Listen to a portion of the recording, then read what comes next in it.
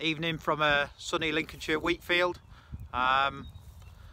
We're approaching the T2 fungicide timing. The crop I'm currently standing in is around growth stage 37. So sometime within the next 10 to 14 days we'll be at growth stage 39 and looking to apply the T2 fungicide.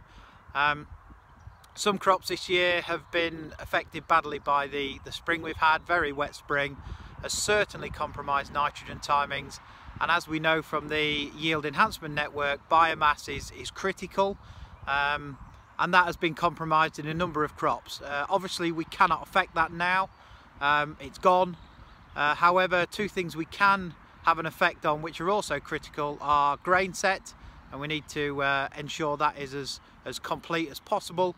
And the other thing is allowing these crops to maintain green leaf for as long a period as time.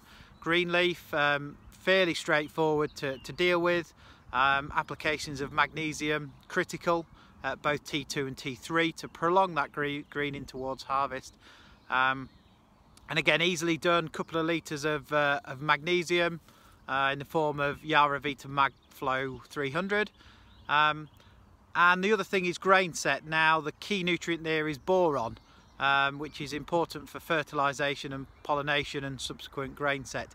Interestingly, so far this season, in the East Midlands in particular, we are seeing 8 in every 10 wheat tissue samples come back very low in boron.